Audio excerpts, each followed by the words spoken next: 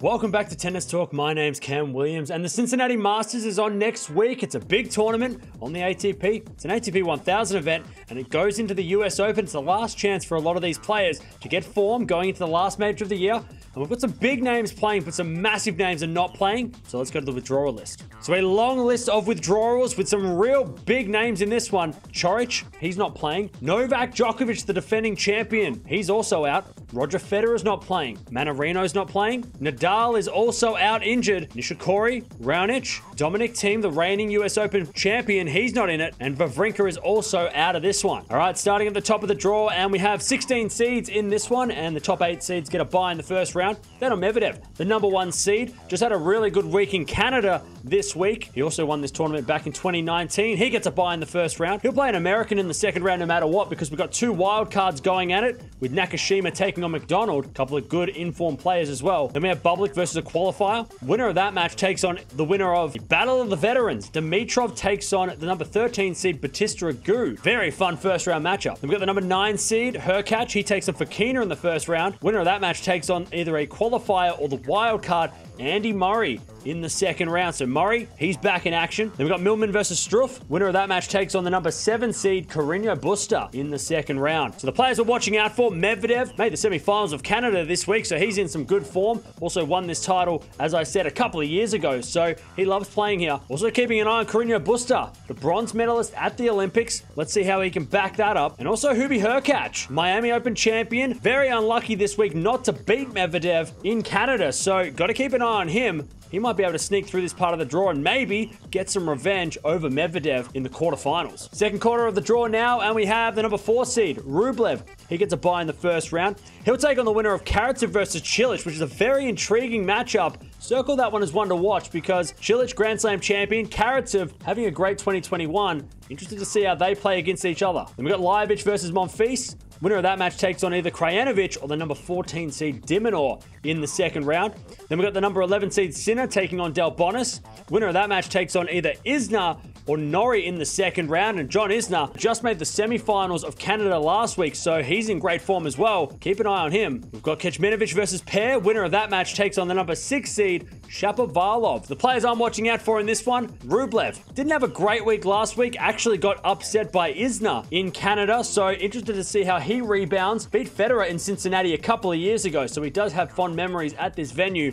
Also Shapovalov, very disappointing week last week, so let's see how he can rebound this week in Cincinnati. And also keep an eye on John Isner. Like I said, played very well in Canada last week, causing a couple of upsets along the way. So keep an eye on him in this part of the draw. Very dangerous unseeded player, and he loves playing on the hard courts in America, so definitely got to keep an eye on Isner. Going to the bottom half of the draw now, we've got the number 8 seed Casper Ruud. Had a pretty decent week last week in Toronto. He gets a bye in the first round. He awaits the winner of Opelka versus a qualifier. And of course, Opelka getting to the semifinals of Canada last week. He's in good form too, so very interesting matchup. Ruud versus Opelka if it happens in the second round.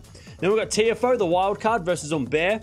Winner of that match takes on either Evans or the number 10 seed Schwartzman in the second round. Then we've got the number 15 seed Goffin taking on Pella. Winner of that match takes on either Fognini or Basilashvili in the second round. Then we've got the qualifier versus Harris. Winner of that match takes on the number 3 seed Alexander Zverev. First time we're seeing Zverev since the Olympics. So, of course, we're going to be watching out for him this week. Alexander Zverev, the gold medalist at the Olympics. Also, Casper Ruud. Interested to see how he can convert the game that he has on clay, the very effective game, onto the hard courts. Did okay last week, making the quarterfinals of Canada. Lost to Tsitsipas in the end, so not a terrible loss. So interested to see if he can continue converting his game onto hard courts. And also Riley Opelka. Got to watch out for him. Made the Canadian semi-finals last week with some big wins over guys like Kyrgios and Dimitrov. So got to watch out for him as a dangerous unseeded player in this part of the draw. And going to the bottom quarter of the draw now, we've got the number 5 seed Berrettini. Haven't seen him for a long time. He gets a bye in the first round. He awaits the winner of Fritz versus Ramos Vinoles, who are going at it in the first round. Then we've got a qualifier versus Hashanov. Winner of that match takes on either Fucsovics or the number 12 seed Auger-Aliassime in the second round. Then we've got the number 16 seed Garin taking on a qualifier. Winner of that match takes on either Sonigo or another qualifier in this part of the draw. Then we've got Korda versus Jera. Winner of that match takes on the number 2 seed Stefanos Tsitsipas. So players we're watching out for, obviously the big seeds. Got to watch out for Tsitsipas. Had a really good week in Canada last week. Seems to be doing really well on the hard courts this year as well. Remember, made the semi-finals of the Australian Open earlier this year, so got to keep an eye out for Steph. And also Berrettini. Haven't seen him since Wimbledon, so didn't play the Olympics. Had a couple of months off, or a couple of weeks off, so we should keep an eye on him this week. See how he can play on the hard courts. Made the semi-finals of the US Open a couple of years ago, so we know he can play on them. And also Khachanov, the silver medalist of the Olympics.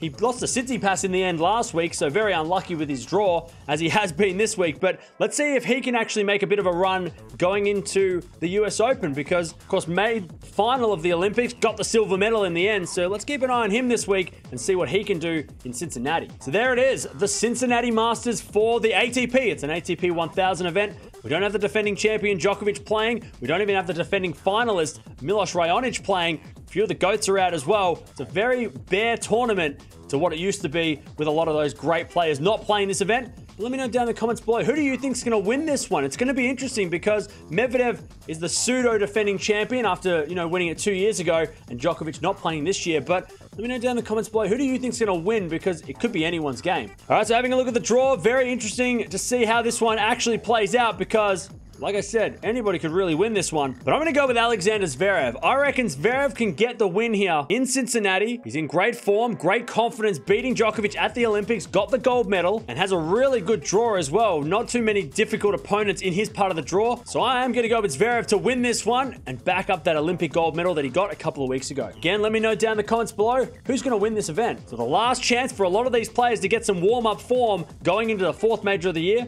the US Open.